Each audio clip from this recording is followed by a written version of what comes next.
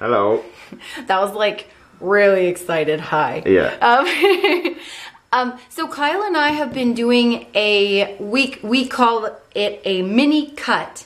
So for the last week and about week and a half, we've been doing kind of our own version of diets out there that we've made to work for our bodies.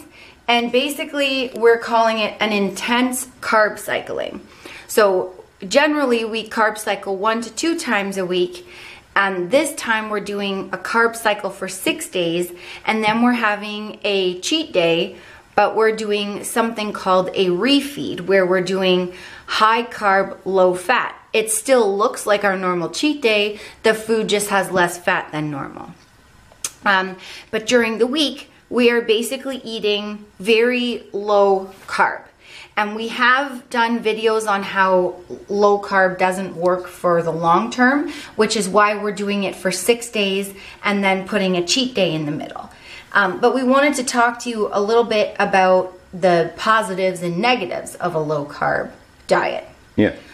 So from what we've experienced, let's start with the negatives and end with the positives. The negatives is that if you don't do it properly, one of the most important ones is that your body can lose its ability to utilize carbs properly, which is why we are putting the cheat day in the middle sort of our cut every 6 days to make sure that our body still remembers how to use carbs. And it doesn't matter which diet you pick. There's a lot of popular ones out there. It can be keto, Atkins, whatever kind of low carb diet you pick, your metabolism will slow down. Yes. It doesn't matter which diet it is. Your body will get used to things, and your body's natural metabolic rate will slow. And that's what we're trying to avoid by throwing in a refeed day once a week. Right. And also on a low carb diet, you can't build muscle. So what we are trying to do right now is we realize we cannot build muscle on our cut, but we built muscle for a very long time, and now we'd like to drop some of the body fat to show the muscle. So we realize our goal here is to drop body fat and maintain our muscle. You cannot build muscle. You can try it, but you can't build muscle on a low carb diet. So that is another negative. Another one is that you are going to feel, you may feel a detox. We did after our refeed day, we got headaches because your body, you're taking in only fast acting carbs and there's no fat to slow that down. So your body's going to use up those carbs a lot quicker than on a normal cheat day. And we felt the detox a lot faster. Yeah, because it's going to say, hey, I want more of that. Yes, and harder. Like generally after a normal cheat day, I don't feel the effects like that. I normally don't really feel many effects, but this was fairly bad headaches for a couple of days. And you may or may not experience that. We're just telling you what our experience is. And I guess we should preface this by saying, like, the dangers and the benefits of low carb or carb cycling or keto are kind of connected, because the benefit is they work really, really well at burning fat. They do, but you should really only do it for a short amount of time. So the other negatives before we go into the positives, I would say possibly very sluggish, crankiness,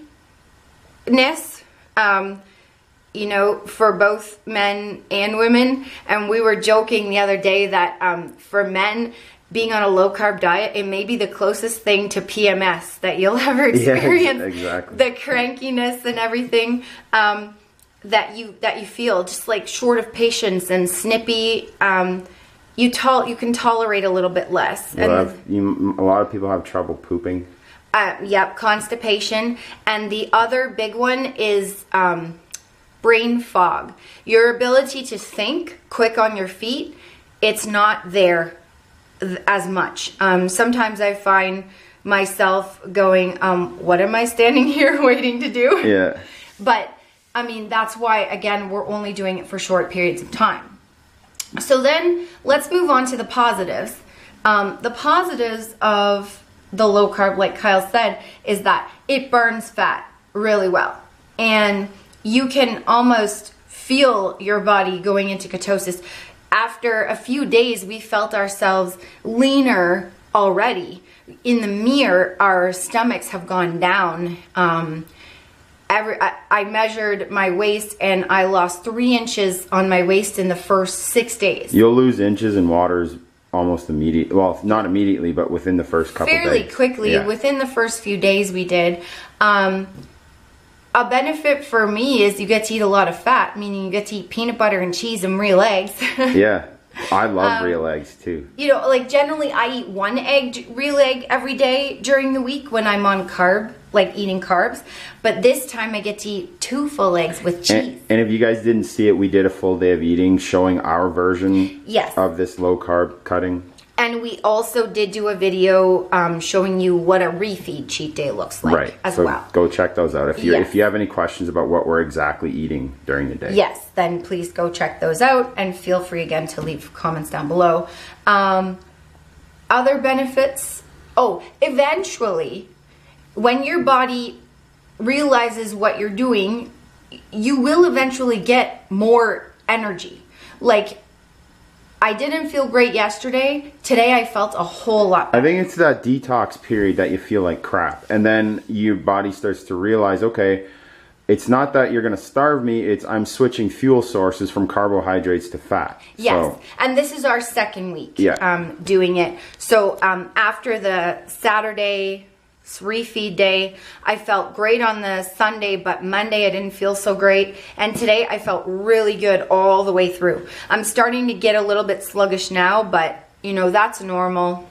And then again, we'll do a refeed on Saturday. We're not going to do this very long. This is basically a Christmas cut to lose a little bit of body fat and look really good for Christmas. And then after that, you know, it also will balance it out because Christmas we're going to eat a little bit extra, maybe a half cheat day more than usual.